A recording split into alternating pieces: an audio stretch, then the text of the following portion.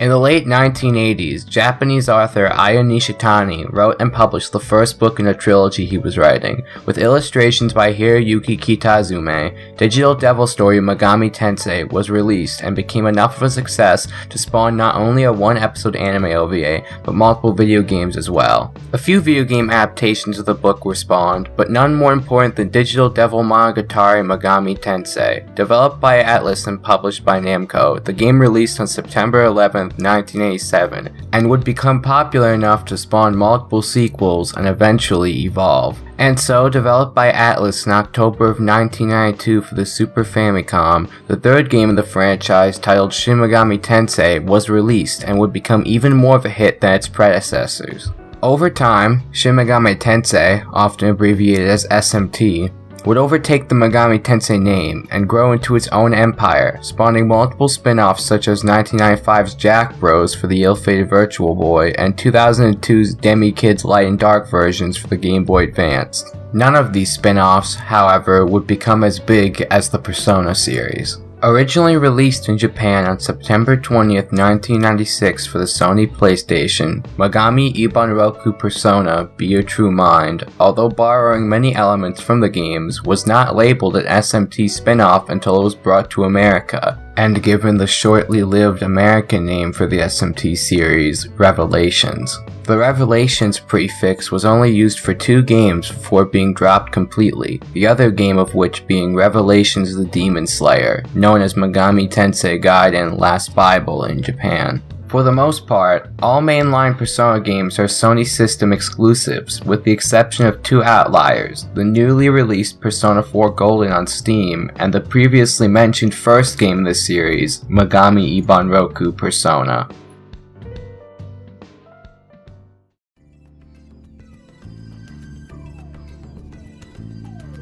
Published by ASCII Entertainment and originally developed by Atlus, the Windows port of Megami Ibunroku Persona was initially announced on February 5th, 1999 via ASCII's website. It would come out on March 25th, 1999 and would release with only one version, which nowadays would be the equivalent of a collector's edition. It included the game, a trading card, and a bonus CD-ROM featuring multiple desktop accessories. It would be compatible with Windows 95 and 98, and on release it would retail for 8,800 yen, which, adjusting for inflation, would be $126.17 USD as of June 2020. Information on this port is beyond scarce. I could find absolutely no gameplay footage of it, and I only found 4 notable mentions of it online. First were obviously websites like Wikipedia and the Megami Tensei Wiki, as well as some entries on websites like Game FAQs. Although these websites had little information on the port, at least they proved its existence. Second is the previously mentioned ASCII Entertainment announcement post, which gave details on the game's price at launch. Third is a YouTube video by a user named Craigley1234 of him receiving and unboxing the game. This video helped prove to me that this game was something findable and purchasable by an average Joe like me. The fourth and final important mention of this game online are mentions of in-game differences I found by 2 different people, one on a Game FAQs board and the other on a Tumblr blog. A lot of misinformation exists about this port, so I'll keep it brief and only talk about 2 posts that I saw that talk about possible differences. First, let's talk about the guy in Game FAQs. 11 years ago, when responding to a thread asking about the differences between the PC port and the PlayStation version, user Sly Strife claimed that he found a list of differences in the Megami Tensei Wiki. He proceeded to post a list that claimed these changes existed in the port. The player can distribute the stats for all party members, not just the main character. Characters do not automatically select a new target if their original target is killed before they act. Experience after battle is distributed equally among party members. The player can turn off battle animations. There is no voice acting. If these were true, there would be quite interesting changes. Unfortunately, they are in direct contrast with our second and final example, the Tumblr blogger. On February 25th, 2015, Tumblr user Gabrielio posted on their blog Pandora's Box that they had gotten a copy of the PC version working, and they listed differences that read as follow. Loading times and battle speed are a lot better when compared to the PSX version. I've read before that you could distribute points to all party members in this version, but this information is false. You can only control the protagonist's stat growth. Likewise, I've heard that the game lacks what little voice acting the original had, but this is also false. I've also heard that you can turn off battle animations, but guess what? False again. One thing I do have to complain is the world map, which covers a very limited amount of space compared to the original. As you can tell, almost everything Gabrielio wrote contradicts what Sly Strife claimed to have found on the wiki, so now we're stuck at a crossroads. One person says this and one person says that, but who is right?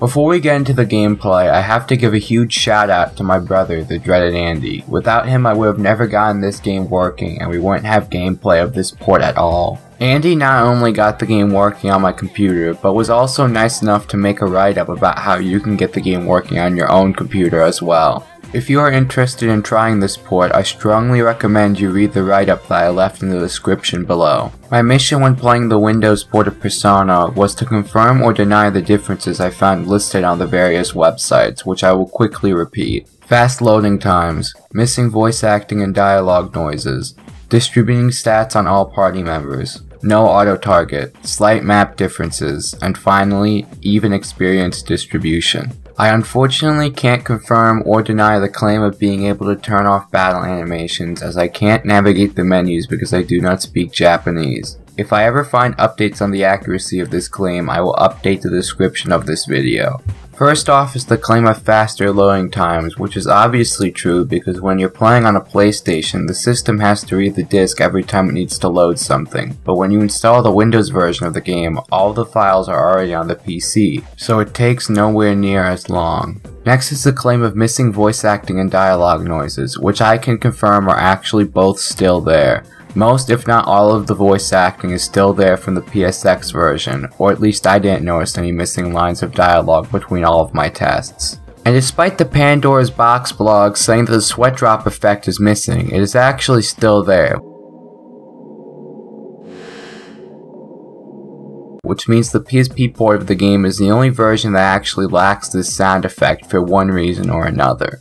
Next is the claim that you can distribute stats among all party members instead of just the protagonist, Naoya. As cool as this would be, it unfortunately isn't true at all. Under no circumstances in any release of the game can you ever distribute stats for any party member other than Naoya. Which is sad because I feel like it would have been fun to balance stats for all 5 of your party members. Quickly I'll go through these two claims before getting to the last and biggest one. Auto-target is not gone. It is still in the game and functions the same as it does in all other versions of the game. And even experience distribution is also not in the game. It is still distributed based on how much each party member does in that battle, just like the PSX and PSP versions. Last and most certainly not least are the map differences that exist only in the Windows port of Persona. In the Windows port of the game, the map is not only zoomed in more, but everything is darker. The skybox goes from blue in the PSX port to an almost bluish gray in the Windows port. All of the asphalt has changed colors from gray to a deep black, and so has the lines in between the bricks of the road. The shadows appear to work a little differently in the Windows port as well. Lastly, the UI seems to take up more of the screen than it does in the PSX version. In the end, the only differences in the Windows port of Megami Ibunroku Persona that I could find are faster loading times and a visually different map. But the gameplay differences aren't the only interesting thing about the Windows port of the first Persona game, because this game also came with a lot of extra goodies in the box.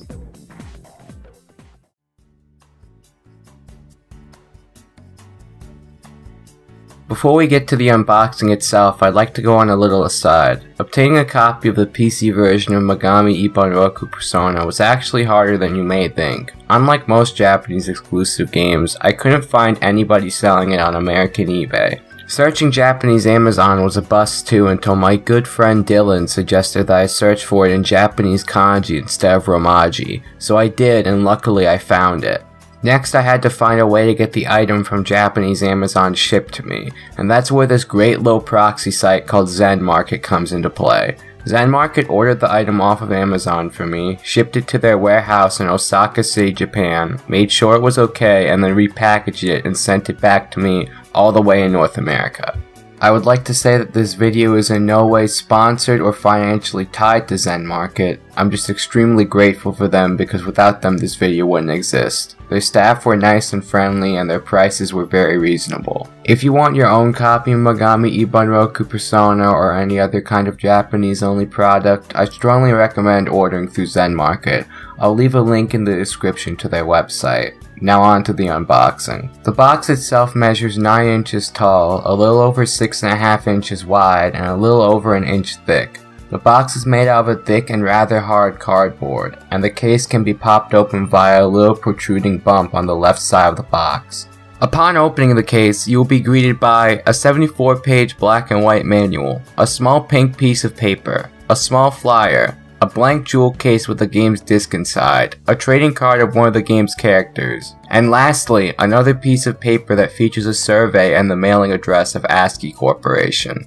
To go into more detail, the pink slip of paper is a warning that says normal things like to take a break every 10 to 15 minutes. The trading card is of the character Igor and features the render of him holding his bone telephone, which he uses in-game to summon personas. Lastly is the flyer, which is double-sided and advertises 2 games. On one side it advertises Megami Ibunroku Persona Digital Collection, which is a collection of minigames based off of Megami Ibunroku Persona. And on the other side of the flyer it advertises the game Shin Megami Tensei Devil Summoner Digital Collection, which is also supposedly a minigame collection based off of SMT Devil Summoner. However, almost no information exists of this game, so I can't really tell you much about it.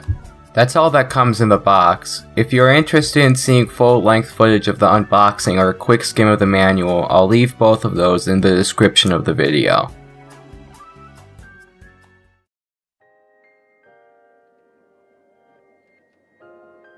As mentioned earlier in the video, the PC release of Megami Ibunroku Persona included many accessories, not just physical but digital as well. But before we look at all this, a short history lesson. Back in the 90s and early 2000s, when it was hard to just download any wallpaper you wanted off of Google, it was rather common to include wallpapers and screensavers with the computer release of your game, and sometimes they would even include desktop pets, which is a little thing that can run around your screen and maybe mess with your computer a bit. A common and well-known desktop pet is Bonzi Buddy, a purple gorilla who was a desktop pet in the late 90s and early 2000s, and saw a resurgence in popularity in the late 2010s as a meme.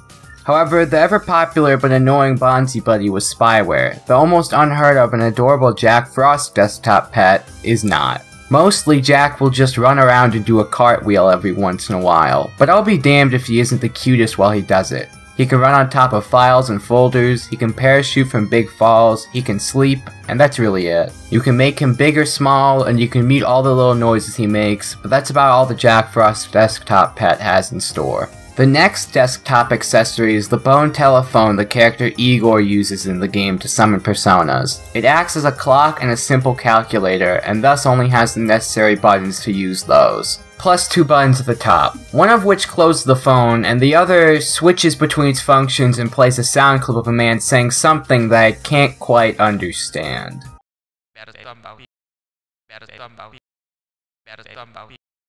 Next is a calendar that features a different character for every month and a nice little background.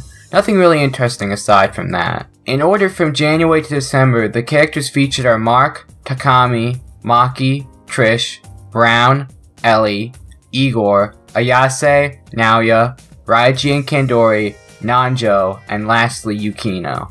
Then we have this text box here that appears to have something to do with the startup screen, and to be honest, that's all I really know about it. After that, we have a boatload of trippy wallpapers and screensavers. The wallpapers feature some of the characters like Naoya, Yase, Maki, Brown, Nanjo, and Raiji. Interestingly enough though, we also have some wallpapers of Ultimate Arcana personas, which includes Vishnu, Vohumana, Kali, Shiva, Skuld, and Lucifer. We also have a wallpaper of Hihoku and his girlfriend Hiho-chan, who appear in the Snow Queen route of the game briefly. For the last wallpaper, we have this neat one of all of the characters on tube televisions, which personally reminds me of the aesthetic they would later use in Persona 4. Lastly are the screensavers, of which there are only 2. One of them is a 3D spinning card I couldn't get working, and the other is this cute little Pyro Jack one where a bunch of Pyro Jacks light up parts of your screen. How cute.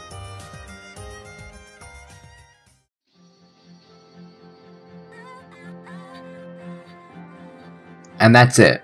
That's everything I could find and document on the Windows port of Megami Ibunroku Persona, which was the only Persona game on PC up until the recent release of Persona 4 Golden on Steam. If anyone has any additional information, please leave a comment below and I will update the description. Please as well, if you have any feedback on my video, I'd be very happy if you commented below. Thanks for watching, everyone.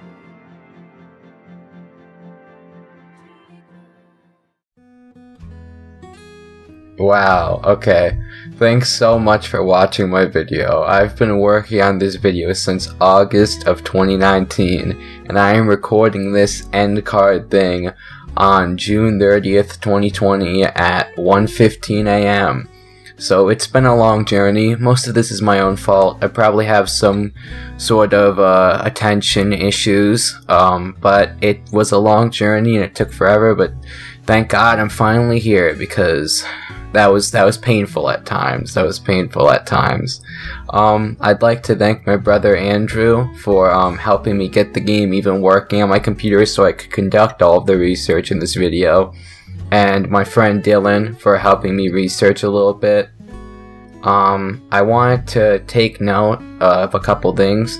I'm sorry for any Shin Megami Tensei fans that are sad at the use of a lot of Persona music and less Shin Megami Tensei music. In my videos I try to go for a more relaxed aesthetic, and I couldn't really think of any Shin Megami Tensei songs. I couldn't really fit in the Nocturne Battle theme, and there was just no spot to put it in there and make it fit with the theme of the video. I'd also like to take note that during production for most of this video, there was like no gameplay of this game. About 3 months ago, someone uploaded gameplay of this, but I'm gonna upload my raw footage anyway, just in case anyone wants to see that. But yeah, this end card's almost been going for 2 minutes, so thank you for watching.